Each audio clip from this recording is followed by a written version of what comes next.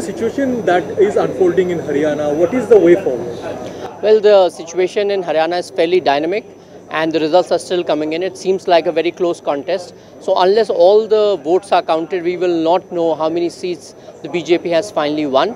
But it seems like we may be short of the halfway mark, and in that case we will obviously be open to having a dialogue with parties and independent candidates who would be willing to come on a common minimum program and take forward the development work that's already happening in the state. One final question: Will the BJP be okay to concede the chief ministerial post to its alliance partner?